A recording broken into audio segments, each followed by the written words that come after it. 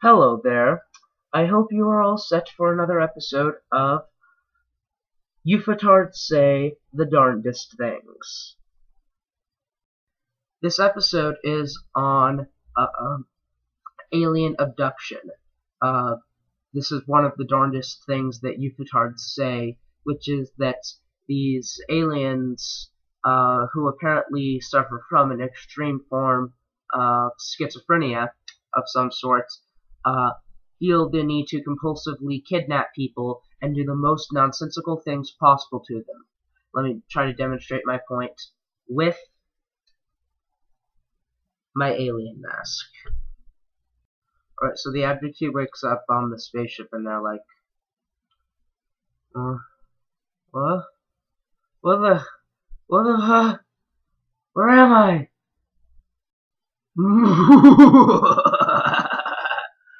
I have you now, pathetic human.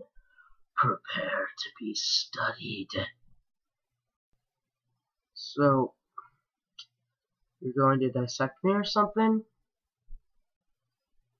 No. Of course, I mean, you've discovered a way to break the laws of physics and travel faster than light to get here. Surely you have like a more efficient, non-invasive scanning method. Well, no, actually, not that either. So, DNA analysis then? Also no. Then, what are you going to do to me? Well, first, we're going to stare at you a lot, like this. And then we're going to stick a drill thingy up your nose, and then up your ass, and then we're going to dump a bunch of memories and thoughts into your brain, and then we're going to immediately make you lose those when we wipe your memory so you won't remember this abduction. And what productive benefit is any of that going to serve for anybody at all? I have absolutely no idea.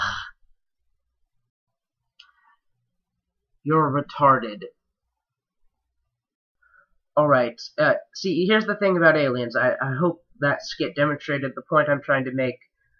Their behavior, at least in UFO lore, is so ridiculous and erratic that in order to make sense of it, we must assume that these aliens are mentally retarded and all suffer from some kind of compulsion or compulsive disorder of some sort.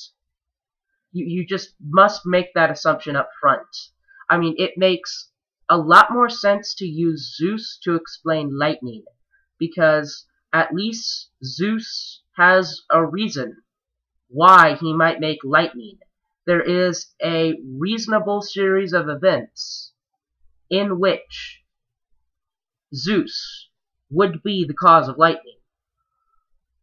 There is no such thing for aliens doing any of the things they're supposed to do.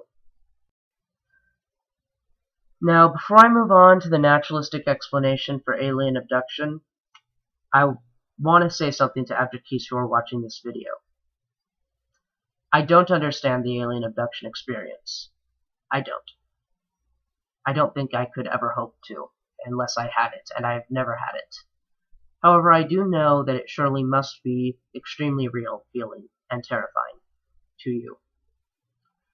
So, I do hope that you understand that this video is not intended to hurt you.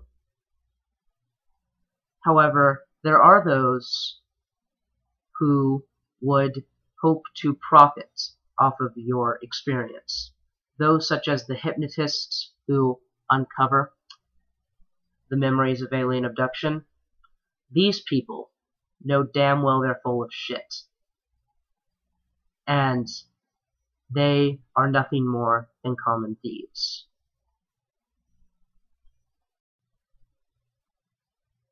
Alright, now, what I'm now going to do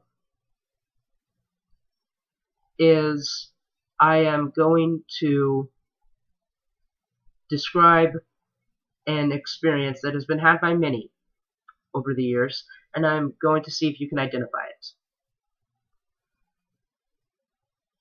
The victim, the experiencer, wakes up in their bed.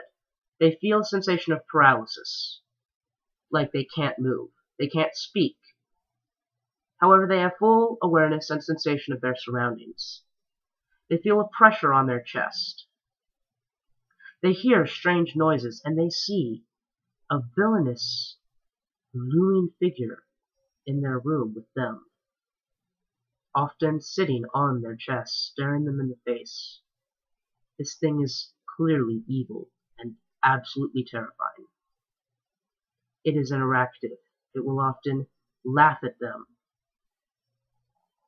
What did I just describe? It wasn't an alien abduction. It was an experience referred to as old hag.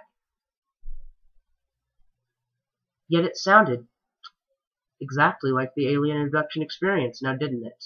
That's because it's caused by the same thing, and that thing is called sleep paralysis. Sleep paralysis is basically a malfunction of the waking mechanism in your brain where you only wake up part of the way. Alright, here's what happens. You wake up in your bedroom, or at least you think you're awake. You feel awake. And you have the sensations of being awake. You have all of your senses. However, you can't move. The reason you can't move while you're asleep is a mechanism in your brain that shuts off your motor skills while you are asleep so you don't violently act out your dreams.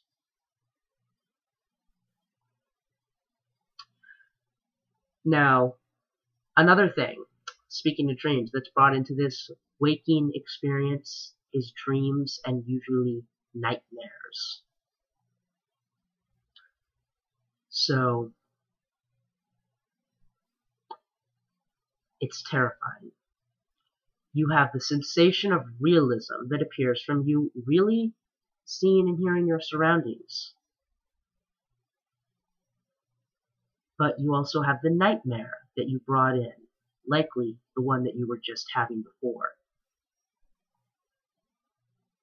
So it's the worst of both worlds, combined to create the most terrifying sleepy time disorder you can ever have. Now, there are other personifications of the sleep paralysis experience besides the old hag. For example, in Tanzania, the popobawa sneaks into your room and sits on your chest. It can fly, so it will often cause a floating experience. In Germany, the Alp sneaks into your room and sits on your chest at night, causing a pressure sensation on your chest and also paralyzing you. And in the United States of America, aliens sneak into your room at night, cause a sensation of pressure on your chest, which paralyzes you. And then they will cause a floating sensation when they bring you into your spaceship to do weird things to you. They're all basically the same. So, sorry folks, alien abductions are nothing of the sort. Try again next time.